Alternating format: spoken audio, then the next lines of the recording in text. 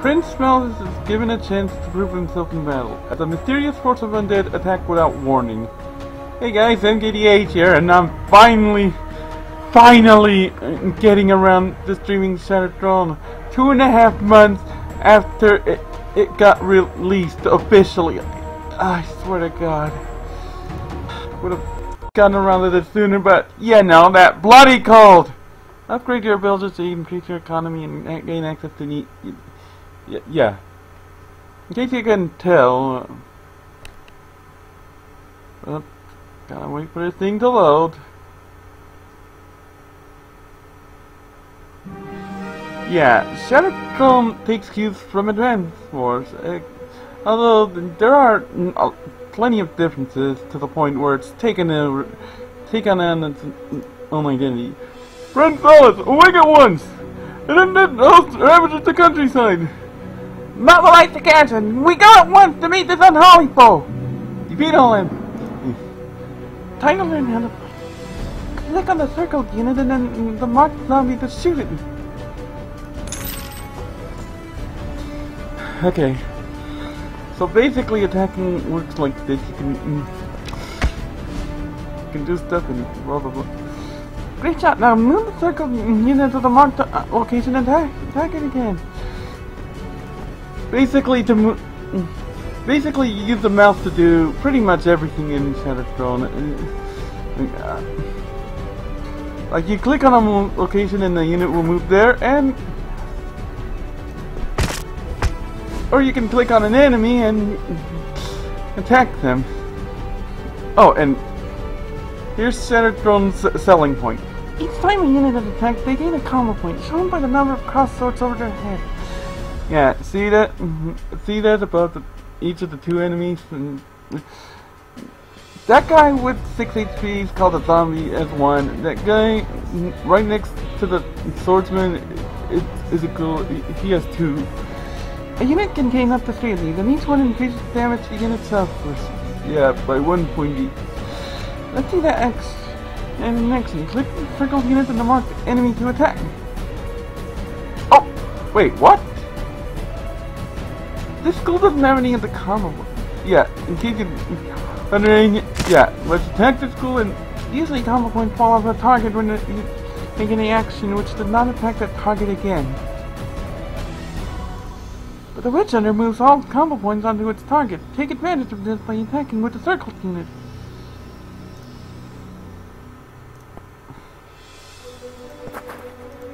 Boom! Combo points also reduce the damage the enemy deals when counterattacking. Compare the difference in damage taken by each of your attacking units. Yeah.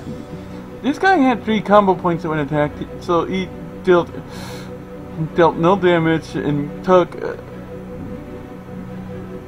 I have to check, but he definitely took quite a bit. This guy, on the other hand, had 1 combo point, so he was able to deal damage and took less damage. It is important to master the use of combo points to maximize the damage you deal, minimize the damage you suffer in retaliation. Though there is always an exception to every rule. Those zombies always attack with full strength, regardless of the number of combo points. Yeah. Now let's finish on that ghoul. Move the circle guard to the marked locations and deliver the killing blow.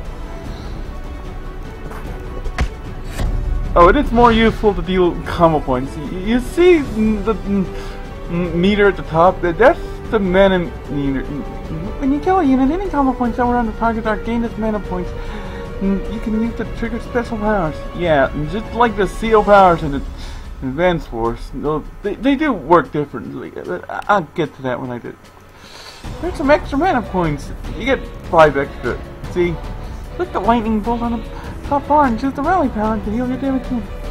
Lightning power, and we have our CO, Prince Mallet, Noble. All units have +2 max health, or max HP. You can use charge for extra mobility. Mobility is increased by 50% for. It's actually provided by a status that provides +50% movement. Anyway, the selling point is Rally, which is basically A better version of Andy's hyper reach there. Go figure. Rally! Ah, that's better. Great work. Use your witch hunters to set up your target with combo points and press to home the attack with crusaders. Guards are best when counterattacking. Keep them between your other units and the enemy, so the enemy must attack them first. Now destroy the remaining enemies. Keep those core ideas in mind and you will surely emerge victorious. So yeah, we're out of the 4th tutorial for this level. I have a bias against forced tutorials, honestly. I just want to get in the game if I'm a veteran player. I suppose Shatterstone does have its share of complications, so... Anyway, let's go over each of the unit types. If you highlight the... there's an icon right above the unit icon that is either a shield, an axe, or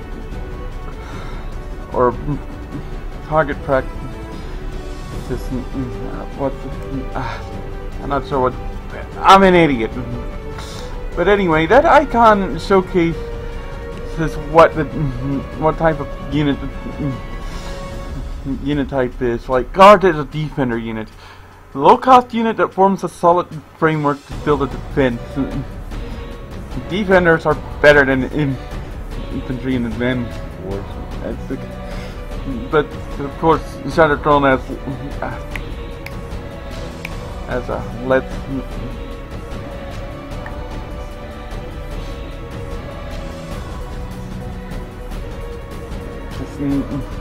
Less white price gap, so, and even Days of Ruin, in fact. But yeah, Crusader is the assault unit. Is better stat. You can let me compare it to yeah. You can tell that Crusader has better stats than Guards. But they also cost more. Assault units also cost more. Assault units are core line units featuring strong attacks and toughness. Oh yeah, and also the traits are different. Like Guards traits are enemy face friendly. Defender gains double attack when counterattacking. That's obviously enemy face. Then First Strike counterattacks before the attacking enemy attacks. Also enemy phase. Compared to Crusader, who has Cleave, the unit's attacks also targets enemies to either side of the target. This actually doesn't work on enemy phase because it would be finicky to have Guards deal every area of attack damage every time they counter attack. And gains blessing of defense anytime this unit is healed by a leader power or friendly unit. This is even less obvious about being not so enemy face friendly. But yeah, consider this: combo points aren't so friendly for the enemy face. And yes, the Witch Hunter, who actually has 1 attack base. He gets 2 attack base. He gets +1 from fortification. I was looking at the defense. 1 defense. Well, speaking of, Witch Hunter is a primary ranged attack unit. So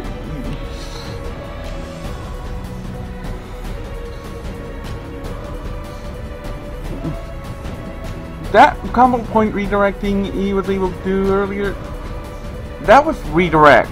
Moves all combo points in play onto the attack target. In Purge, this unit's attack also removes any blessing from its targets. Which is basically getting rid of all statuses. Witch Hunter also has 3 range, unlike Guard and Crusader. Let's compare his stats to Guard. 1 less attack. He's a little more mobile, but I should mention that Witch Hunters cost the same as Crusaders, so it's better to compare them to Crusader. So 2 less attack, 1 defense is the same. HP is lower too, so yeah. But of course, range units can still apply extra combo points. So there's that.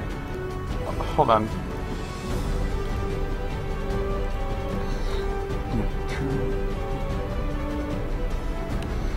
Now I'm going. Oh yeah. The enemy unit types are. There's no enemy. The factions do have different unit types, but for each of their unit types. Their defender zombie who has resist, status immunity, and relentless, which means the unit always counters attacks at full attack value regardless of number of combo points it has. So zombie, even if he has 3 combo points on him, it will always deal 4 damage before defense. Yeah, the game uses subtraction defense, which is very, very nice. Hold on. Oh, and to cancel a move, you right click and right then. Look at compare zombie to. So anyway, compare zombies to guards. Zombie has more HP, and guard normally has 7, except Valis has a +2 HP advantage. So yeah, zombie has more attack. However, zombie also has 0 defense. So the range attacks will be the zombie's bane.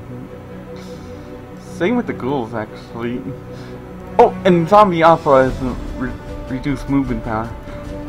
Ghoul has 14 HP, no defense, but only 3 attack, unlike the Crusader. But Ghoul has vicious, gains +2 attack for each combo point on its target.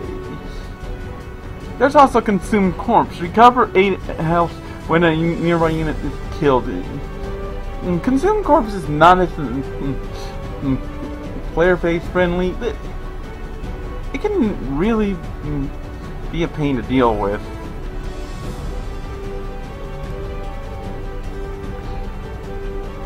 So yeah, this is also actually Consumed Corpse is slightly more player face friendly just because of Vicious, because Vicious can deal a lot of damage to unit that's been that had a lot of combo points inflicted on it.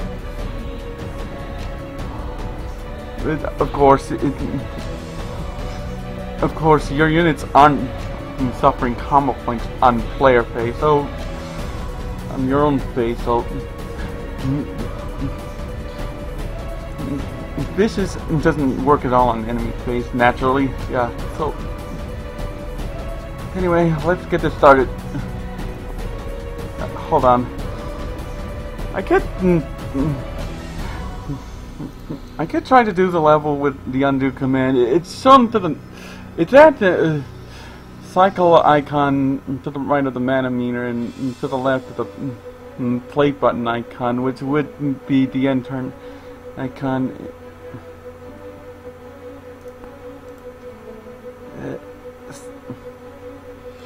But I'm not going to do that because I try to showcase how the game can be played without it. Yeah, we do want a model efficiency going. I mean, the game. I mean, Checkmark Games. Checkmark Games being the company that makes Shattered.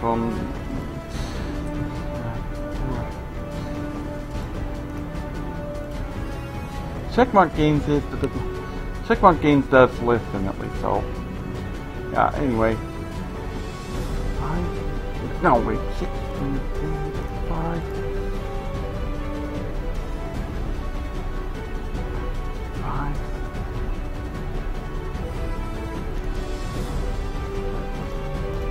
Yeah. Yeah.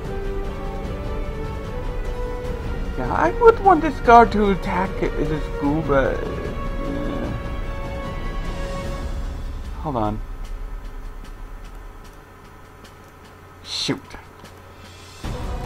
2.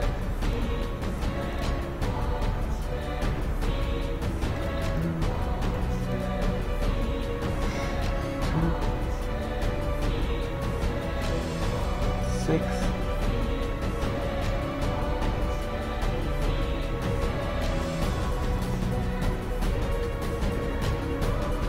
I'll just have the guards sit here.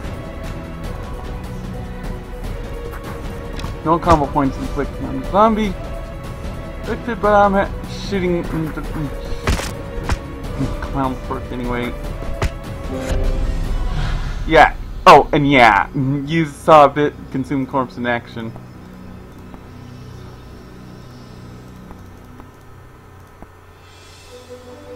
Car's safe to place here, but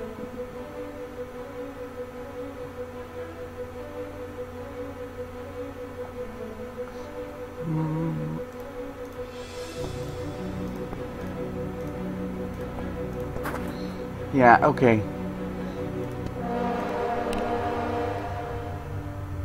Then, Guinea Muddle, your doom is upon you, the dead match. So sorry, I just do not have it in me. This is just not working for me, I am afraid. You just killed everyone in that village! I was really hoping I could recapture my youth. Causing fear and panic in the peasantry used to be my thing. I guess what they say is true. You just can't go back. I see you've rallied the troops. Very good. I do not suppose I could just take my leave now. Are you serious? You know how long I've been waiting back here, waiting for something to do. Of course then, I shall oblige you, brother villain. Yeah, there's definite humans that are out. And yeah.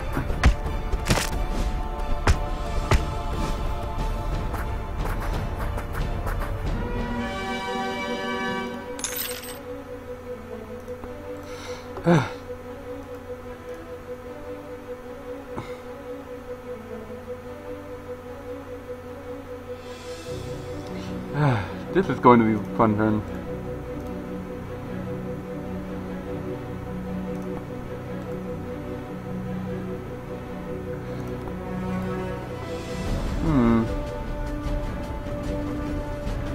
I want that. Okay, guard can take out that ghoul. So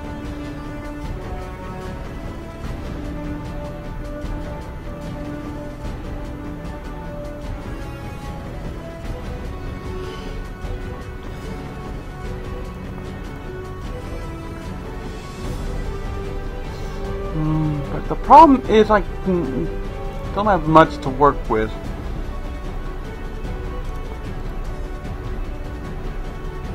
This is going to be fun.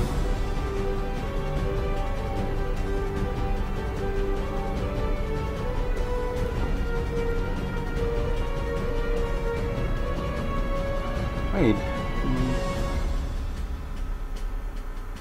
What if I can... 2, 4, 7... Yeah, I can take out the ghoul. Good. And I just need to...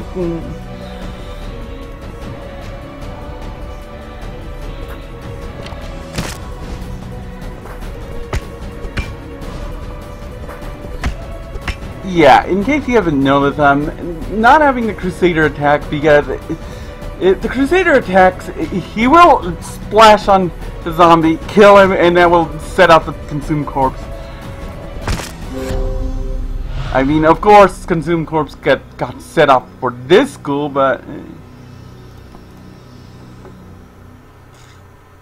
it's no biggie.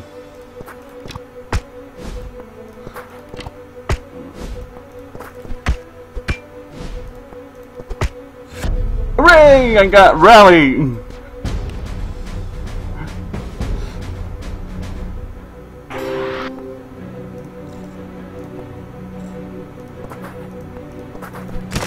Bye-bye. And yeah, you don't get mana points for killing it. The mana points you get is equal to the number of combo points placed on an enemy when you kill them. That actually brings up another good design decision. Namely, that you can use defensive power against enemies. Very neat. And very creative, in fact. I mean, yeah, Shatterthrone does inevitably have to counterbalance it. But good thing I thought I had to do that by using subtraction defense. Seriously, more games should use subtraction defense. So nothing more I can do on this turn. Ow, counter attack, but the enemies don't have redirect.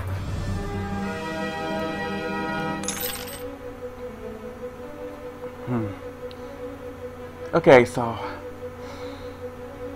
think I'm going to Bentley. Okay, can you reach school? Yes, I can.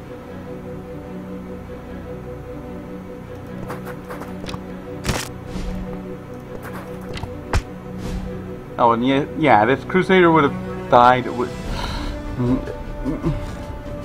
if not for Prince Malthus' innate seal facility. Level up. Oh yeah, there's a level up feature where you get extra. Where when a unit gains enough experience, they gain extra HP and given traits. The traits vary between units. Like Guard gets extra defense and piercing. Crusader gets extra attack and then status immunity. Oh yeah, piercing. Piercing as attacks ignore the defense stat. I forget if it works on enemy phase. I have to check. Wits under gain range and magic strike, which I believe it ignores damage having traits, which we'll see later. And zombie gains extra attack, and then restless, it's basically acts as a one-up for zombie. Yes, a one-up. Of course, you have to get zombie all the way to gold level. And Ghoul has Paralyze, which causes the attack unit to lose their next turn. That is, if they survive in the first place. Hello, Vicious! And they get a defense point. Anyway, let's wallop this Ghoul. Because he's the bigger threat, really. I mean, the zombies kind of bad, but pointless movement.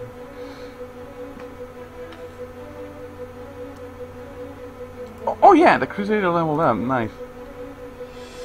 I'm keeping the guard on the or because I don't want the zombie moving on the mountain, because I don't want the zombie moving on to it. I mean, okay, then again, actually that's a bad reason anyways. Oh yeah, I forgot to mention a key difference. No, because of the combo point system, Shatterthrone is to make sure that you don't swarm nearly as easy, swarm with high movement power units nearly as easily. So the movement cost between roads and planes is 1 for roads, 2 for planes. This can actually throw off people who are used to Advanced Wars or Fire Emblem, but it does allow for potentially good map design, like relying on roads to attack.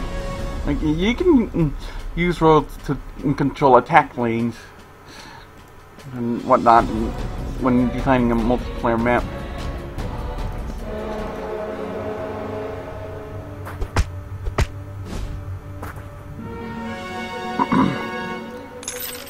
Yeah.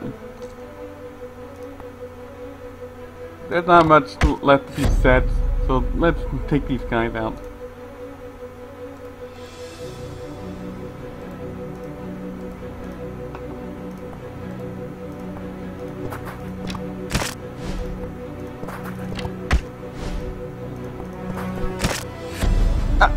Wow, that actually killed?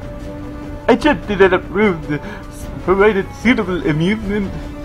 The leech thing was much more effective when I was younger.